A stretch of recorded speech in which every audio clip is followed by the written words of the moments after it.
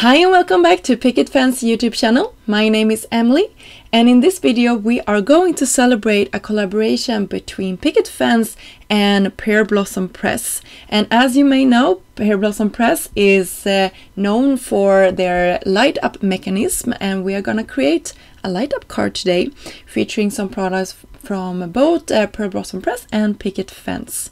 So I started off by die cutting this beautiful die called the Garden Topper, and it was a part of Picket Fans' latest release, and I cut it out of white cardstock, and then I started to color it in with my Olo markers.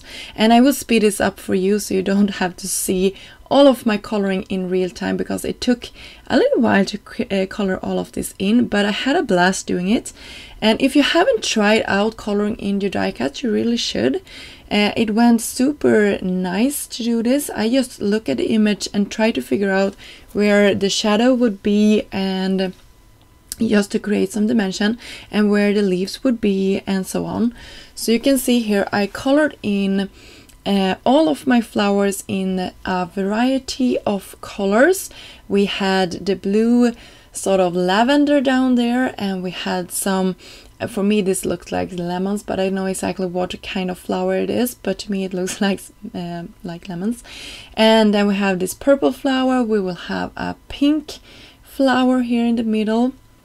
So we are going through the nearly the entire rainbow, and you can see I picked 2 to 3 markers for all of my coloring today, and I went back and forward just to really get that intense colors that I wanted for my flower. And you can see the leaves here, I just did some flicking motions to create that interest in them. And I also switched out which color combinations I used for the greenery, just to get a variety there as well. And for a last bit of greenery here, I picked the same blue tealish color combination just to tie it all together, and I think that worked out really nice. You can also see that in my, or on my work surface here, I just took a piece of plastic, because I know I will go outside the lines a couple of times, and I didn't want to mess up my desk here with some ink, so I just did that. Then I will create sort of the window board here, and I just will be cutting that out with a die from the basic die cutting set 1. It's a newer one from Picket Fence, and I also cut out the window there.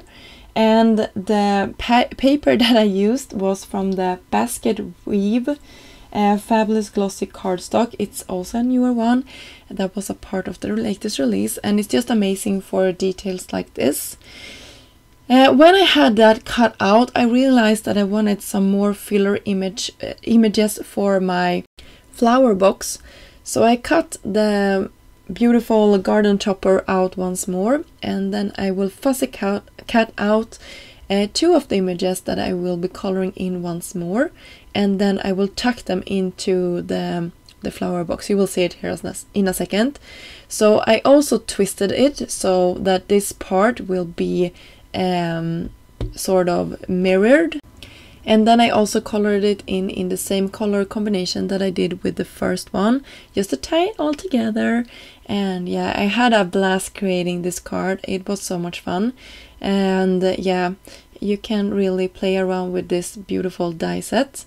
So here you can see how it looks when I have it sort of laid where I thought I wanted it. So I just took some liquid glue and I will press it into place.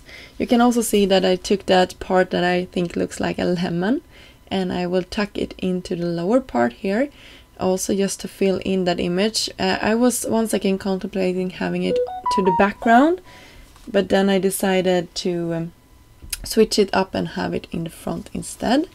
I will have my flower box there just to check so I have the right height for that flower, so I don't cover up too much.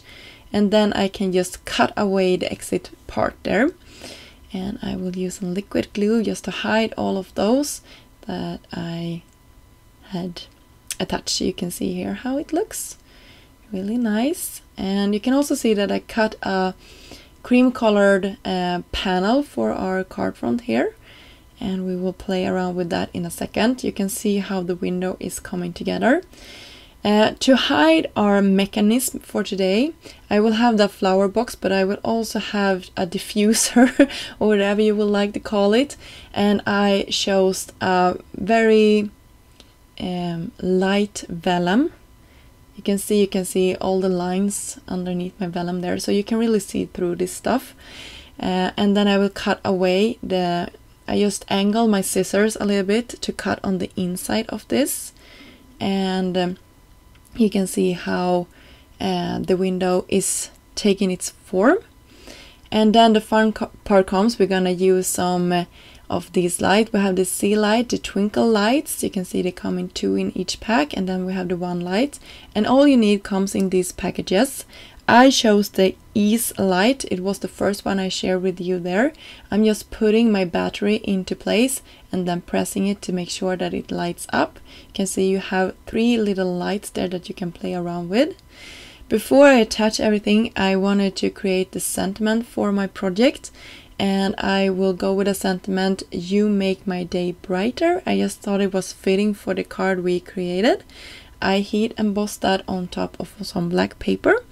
And by the way, all of the products that I'm using in this video will be listed down below, as well as all of the information about the video hop that this video is a part of. So remember, you can go check out all of the designers that are creating today, and you will have a chance to win some amazing prizes from both of these amazing companies. So go and do that after you have watched this video. So you can see I took just glue dot to the back of my little light up mechanism there. It actually comes with a couple of glue dots. I accidentally threw mine away, but if you look at the packaging, you can reuse those and have them just attached to your card. I think it's a little bit easier just to have it attached when I'm doing this step, so I know that everything is where it should be. Then I cut small pieces of see-through tape, and I will tape this down to the back of my window here, just holding it in place, making sure that everything is lighting up and that I have it in the right spot. Sorry, my hand is a little bit in the way here. And I did the same thing for my second and my third lamp, and then I will just hide all of these cables on the back of this, but I'm just making sure all the time that I am having all the lights working and that everything is where it should be. I'm also checking so that the battery is hidden behind our flowers, and then I have to raise all of this up to make sure that the light button isn't pressed when the card shouldn't be light up. So yeah, I hope that makes sense. And yeah, I'm just going around putting some adhesive to all of the spaces on the back. And there we have it. I will just gently push it down, and you can see here that it's working. And on top of this I will put our sentiment, and hopefully the recipient will sort of know exactly what to do. I just tried it out before I committed to this. You can see I can still move it. I haven't detached all of the papers from the foam tape in the back. Now I did that, so you can see how that looks. And this is also on top of our cream colored card base that I will attach to our card base. And this one is a 5x7 card, so it's a little bit larger than your normal A2 size. It was just because I had so many elements that I wanted to make sure I could fit on this card. So on top of that, brighter our light up mechanism is, and the recipient, you can write something inside so the recipient knows what to do with the card. And I will show you here when I'm turning down the lights in my studio here how everything looks.